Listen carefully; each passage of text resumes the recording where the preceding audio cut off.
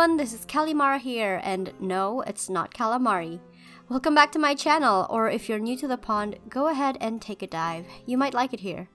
Today we are talking about my latest hyperfixation, Baldur's Gate 3, or at the very least, the characters, which everyone who has ever been in a D&D campaign knows is the most important part of playing. So obviously, spoiler warning for the companion questlines and their romance routes. Okay, so it's not a secret among my friends on Discord that I have been playing Baldur's Gate 3 non-stop. So far, I am 150 hours and 2.5 campaigns into the game, though to be fair, my sister also plays on my account and computer, and that adds to my hours. But most of the time, it's me playing, I admit. Everything about the game is so satisfying, from the combat, navigation, looting, the character interactions, to the all-important dice rolls. In this video, I will be trying my hand at drawing these characters I've been staring at for nearly 200 hours now, and give you some tips that helped me capture their likeness better, while dressing them up in clothes I think they would wear if they lived in modern day. Without further ado, let's dive right into it! Starting with Astarion Discussion, his name being something you learn when he takes you to his grave at his final companion scene after beating Cazador, who is arguably the face of Baldur's Gate 3 and the most popular character to come out of it so far. I mean, how could he not be? He's a high elf and a vampire. That's like if you fused Legolas and Edward Cullen together. Just one of those on their own is already going to do well, but both at the same time? Larian knew exactly what they were doing. Mans is so pretty, and I really wanted to do him justice, so let me show you some aspects I picked up that helped me capture his likeness better. Mostly around the face and head area. So, focusing specifically on that, Astarion actually has very round eyes, and I was pretty surprised about this. I expected a more kind of slanted, sultry shape, but they're actually quite big and heartwarming, like how a cat would look at you when it wants food. His nose is very straight, tall, and slender, so kind of like your typical anime boy nose if you need something for reference. And of course, his hair is actually swept back and parted to the right, his right in particular, and has a very wavy, voluminous texture, which we know from the game is actually a result of pomade. For his clothes, I wanted to put him in something stylish and flamboyant, like something you'd see on the cover of Vogue. It's noted in his page of the Baldur's Gate 3 concept art book that his clothes are a mix of 18th century libertines and European rock stars of the early 90s, both very fashion-forward concepts at their respective times. They chose this aesthetic specifically to echo Astarion's desire to live a life without restraint. So I personally think the supermodel lifestyle of parties, networking, and international travel would really suit Astarion. And Cazador, the evil vampire lord who is his master, is his evil manager that he wants to eventually separate from, but is still bound to by his agency's contract. Anyway, back to game Astarion for a second. Obviously, he's super popular because he's super pretty, but it takes more than just looks to impress me. I didn't actually come around to Astarion until pretty late into Act 2 of my first campaign. And you might be wondering why I said 2.5 campaigns instead of 3 or 2 earlier. And that's because the very first campaign I did, I ended up not liking how my character looked anymore, so I decided to restart. Luckily, I was still in Act 1 and I hadn't gotten too far into the story yet, so it didn't really count. I swear most of my time spent in that game was just on character creation. I kind of wish they had sliders for all the facial features instead of just having preset faces you can't customize at all, but that's what mods are for, I guess. So as I'm drawing the close-up of Astarion here, you can see his facial details a bit more clearly, and what I've noticed about Astarion is that he has a rectangular head shape that is still very sharp-edged but also long and narrow. Being a high elf, he has high cheekbones, an angular jaw, and a strong chin. Just everything about him is very angular and sharp, but also delicate and beautiful. As you can probably tell by now, this drawing is very different from my usual art style, and I tend to do that when I'm drawing while referencing an existing character or just real people. If you've seen some of my fan arts of actual YouTubers. And part of the reason I decided to do this video is to kind of challenge myself a little bit and practice drawing men to be more comfortable doing it, because I feel like I struggle a lot more drawing guys than I do drawing girls. Anyway, my first actual campaign didn't count. For my first run, I decided to play as my character Colette, whom you might recognize from my series Wildward, so obviously she needed to be a rogue. Unfortunately, that meant I didn't really need to have Astarion in my party, because I didn't realize that you could ask Withers to change the class of the other playable characters. Initially, I was exploring with him, Gale, and Shadowheart, but then I realized there's really no point in having 2 rogues in the party, so Astarion was sent to Camp Jail in favor of Lae'zel. And then I swapped Gale out for Will, and that was my party for a while. Unfortunately, that meant I never built up enough approval with Astarion, and he rejected me at the Tiefling party, which apparently just hardlocks you out of his romance completely. Now, I am a save scummer through and through, and I'm not afraid to admit that. I play for myself, and I want to see all the possible outcomes. But for Astarion's rejection, I didn't really care enough about the romance aspect that I never reset and just went on with my life.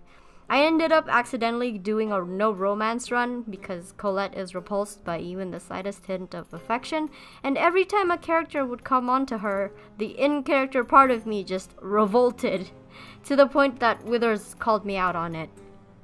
But I did really like Astarion's design, and I do find his dialogue amusing, so I decided to give him another try, after changing his class to a paladin.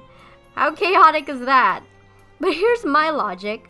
I found Lae'zel pre-Crescialec absolutely rancid, and she kept arguing with Shadowheart, who I needed in my team way more than Lae'zel. So I needed a fighter that can tank hits and be a meat shield for the rest of my squishy party, while being capable of supplementing additional healing when I want to spend Shadowheart's spell slots for Guiding Bolt or Spirit Guardians. And you know what? It worked out so good. My paladin Astarion is an absolute beast that hits like a truck, gets 3 attacks per turn, heals, and is proficient with heavy armor. So at the Adamantine Forge, I forged the Adamantine scale armor and put it on him, and he looks really good in it. And the longer I journeyed with him, the more he grew on me. Cue my second campaign, where I played as myself. Did I finish the first campaign? No. I had a feeling I was missing out and decided to start over again and go through everything with a fine-tooth comb. I made myself a half-wood elf monk who... Half-wood elf? What? I made myself a half elf, subspecies wood elf, who can bend the 4 elements to her will. Look, if you're gonna give me the opportunity to become the Avatar, master of all 4 elements, I'm gonna become the Avatar, master of all 4 elements.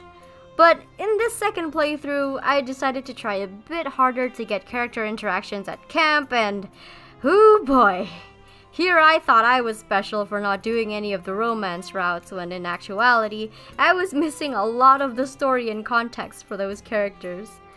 For Astarion, he's sassy and theatrical, but you can always tell when he's putting on an act and when he's being sincere. Astarion is one of those characters where you shouldn't take everything he says at face value, and it's more often than not he's using a facade to protect himself from the people around him. Plus, he's just my ride or die. Every time I want to try an unconventional approach, shall we say, he's the only one who will approve. Like, no matter what crazy thing I want to do or say, he'll be the only one backing me up, and that's why I love him. There's a statistic on Lorian's website that says that over 100,000 people have been rejected by Astarion, and one of the things I love about him is that, just like every cat, he has to come to you. And I love a person that isn't so forward in pursuing their romantic interest, unlike the rest of the other party members. I'm looking at you, Lasel. As you might be able to see here while I'm shading, I'm picking colors like purples and pale pinks to really accentuate Astarion's pallor and make him look kind of bloodless and corpse-like, which obviously he's a vampire. And it's kind of different from any type of shading I've done before, but it was actually pretty fun. And I think I managed to kind of capture that corpse-like feel. So, I don't know, let me know what you think. But here's the thing with drawing in a more realistic style. You also have to do a realistic nose, which is something that I really struggle a lot with. I don't know what it is about noses that just, it always eludes me. I don't know, why do they freak me out a little bit. I always see people online saying how easy it is to draw like realistic noses, but I think it's just the nostrils that always get me. I don't know what it is about the nostrils that just kind of freak me out. But anyway, Astarion's eyes were also kind of tricky for me to capture in a more realistic style, particularly because I had to remind myself that he has round eyes. He doesn't have sharp, angular eyes. And generally, I'm not really sure how I feel about these set of illustrations because my art style has gone completely out the window for this one. And it's almost unrecognizable to me, and I'm not sure if I'm pushing too hard for realism and accuracy at the expense of my individuality. So I'm not sure how I feel about it. As I've said, he's like a cat. He decides when and how he wants to do things, enjoys causing senseless but harmless chaos, and you shouldn't tell him what to do. People have said that you have to play an evil character to romance Astarion because he disapproves of general heroic acts and being nice to people, but I've come to learn that his disapproval over things like that are more like sassy little eye rolls that doesn't really affect his approval rating of you as much as treating him as a person and respecting his autonomy and being nice to him. Plus, there are some heroic acts that he does approve of. For example, freeing people under oppression, like the gnolls that are being compelled by an absolute cultist in Moonrise Towers, or freeing the owlbear cub from the goblin camp, or even giving Yenna some coin after she asks you for help looking for her mom. Astarion always roots for the underdogs that don't usually get much love, creatures that are generally hated and perceived as monsters. Kind of like him. I don't know if it's just me, but when I hear that Astarion is a toxic red flag who you can't trust, I expected him to be way more toxic and betray you at some point in the campaign or seriously duck you over in some way, but he doesn't. He's actually pretty tame to me as far as toxic characters go. Yeah, he starts off only being nice to you because he needs you, and if you go to romance him, he seduces you to get your protection, and uses you in a way, but you know, he never actually hurts you or has the chance to. Instead, he ends up finding that he does sincerely care about you and the rest of your party members.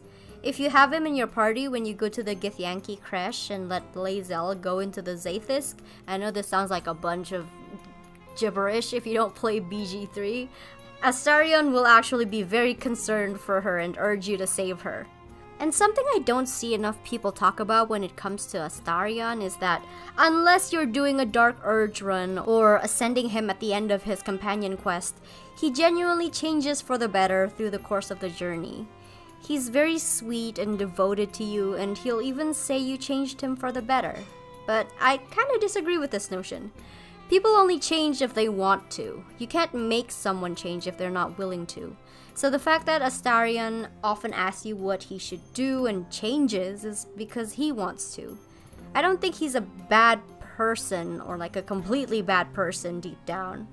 Or maybe he used to be, but he's been constantly punished for 200 years, so like, I like to think he learned his lesson. Maybe. So, you didn't really fix him, he fixed himself. You were just there to give him the support he needed, something that he never had.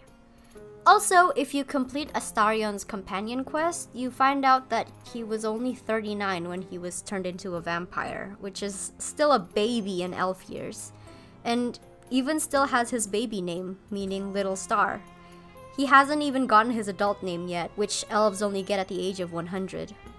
So yeah, Astarion lived a pretty tragic life, though I can't really say if he ever lived an honest life.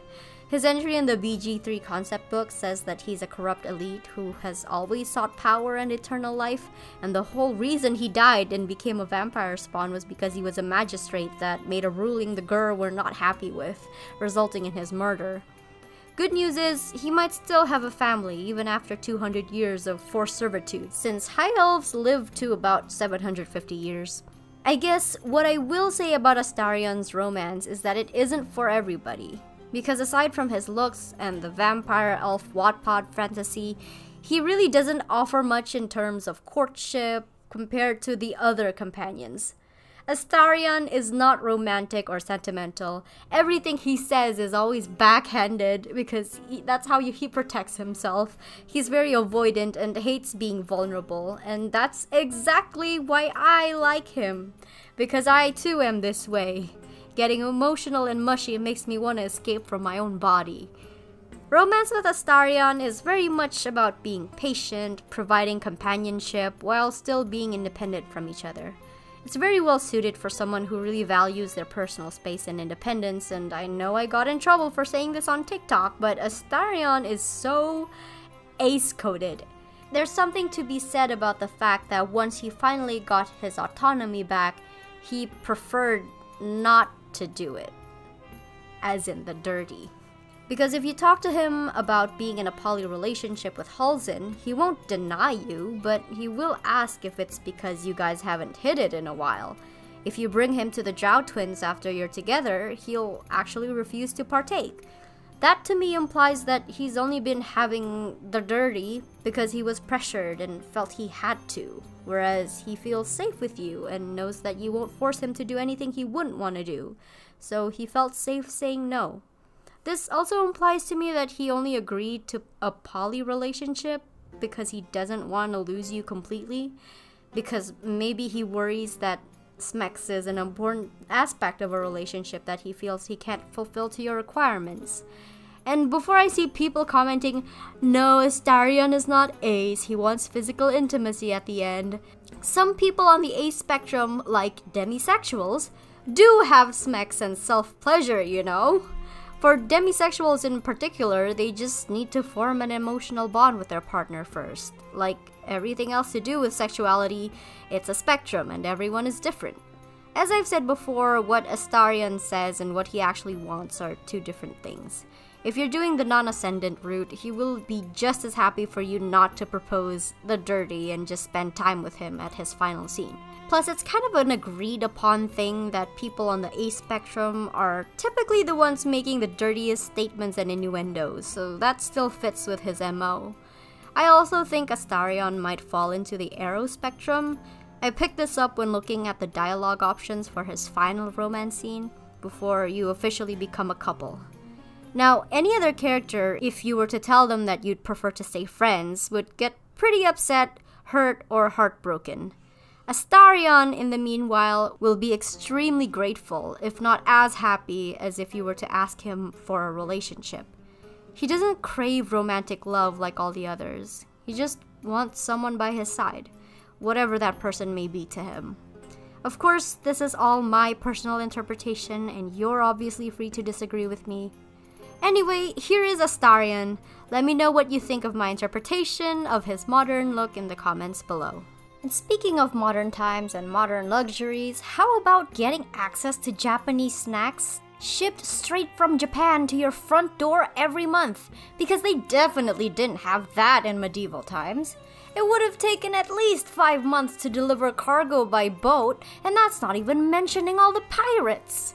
And that's why this video is sponsored by TokyoTreat and Sakuraco, my favorite sponsors ever, because they send me food every month and my family and I always look forward to the next time their box arrives at our door. TokyoTreat and Sakuraco are monthly Japanese snack boxes that send you a different variety of treats depending on which box you subscribe to.